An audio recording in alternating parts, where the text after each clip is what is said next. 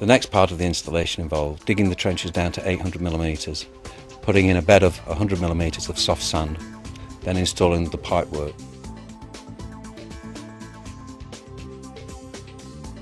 Here you can see the main manifold sat in an 800mm trench that will take the pipework from the ground source loops and supply the heat pump within the property.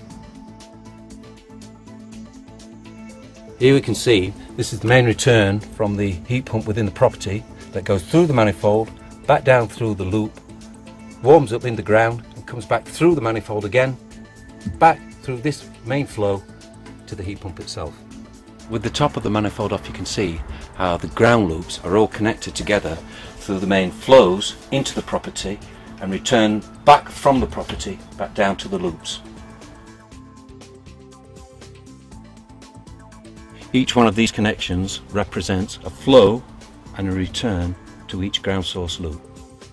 After the pipework's been laid out, we then fusion weld bends to the top of the loops, then lay them across to the actual manifold, which then goes back from the manifold into the property itself with as little bends as possible, because what we're trying to do is obtain an equal flow into the manifold and back out again to the main pipework that enters the property into the heat pump itself.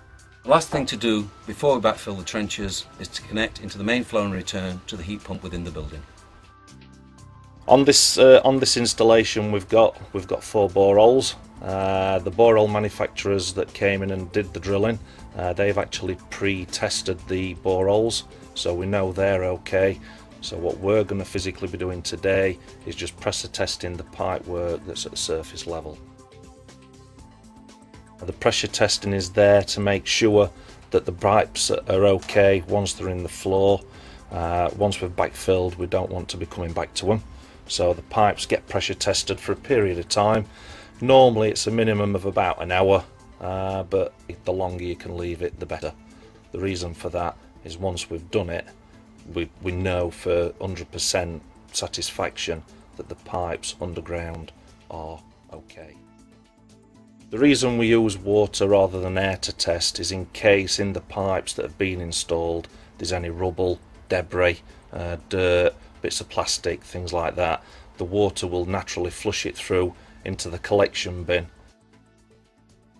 Now we're at a stage now where we're going to start putting the brine in. Firstly, what we need to do, refractometer. We need this. This little device will tell us at what antifreeze level we have in the brine. I'm going to suck some brine up and then a few drips onto the little lens. Close the lens and then read through it, and we've actually got in there, we've got about -17 degrees. So now we've got the collection bin full of brine and water. It's mixed to approximately -17, but even though it's in here and it's ready to go into the system, we've now got to mix it in the collection bin. If we did pump it straight into the system as it was, the system would pump round as brine and water and it wouldn't be in a mixed form. So all we need to do is on the front here, on the collection bucket, we have 2 valves. We have to shut that one, open that one, and all we're going to do now is circulate the brine round the actual collection bin. Now going to pump the brine in. The brine goes in behind the water and simply just pushes the water out of the system as the brine fills up the system. This is the water that's coming out of the loop that we're pushing the brine in behind. Eventually this water will turn to brine. You can see at the moment it's just clear water, and then if we leave it running, what you will find eventually, and don't forget you've got to go all the way around one loop as well, so it's not going to be an instant thing, but you will notice it will go from clear water to a red liquid virtually instantly.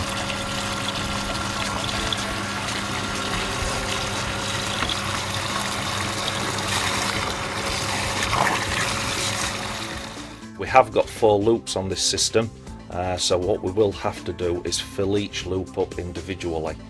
You won't just be able to do all 4 together, so you have to shut 3 off, work on 1, make sure that that loop is full of brine. Once you're happy with that one, close that loop off, then move on to the second, then on to the third, then on to the fourth. The brine is now in the system, it's throughout all the loops, we're happy with that. So what we're going to do now is we're going to set up the loops to run with the system, and we're going to leave the loops to run along with the system for a period of time, and all we want to do in that period of time is to get all the residual air out of the system. Now everything's complete, we've got all the loops set up, we know we've got no air in the system. We've finished with the collection bucket, we can put that away now, pack everything away. We now move to the heat pump, because there's a few settings within the heat pump that we have to activate, and we have to activate them settings for the heat pump to take over from where the collection bucket left off, and that is then simply a 10-day de-aeration process.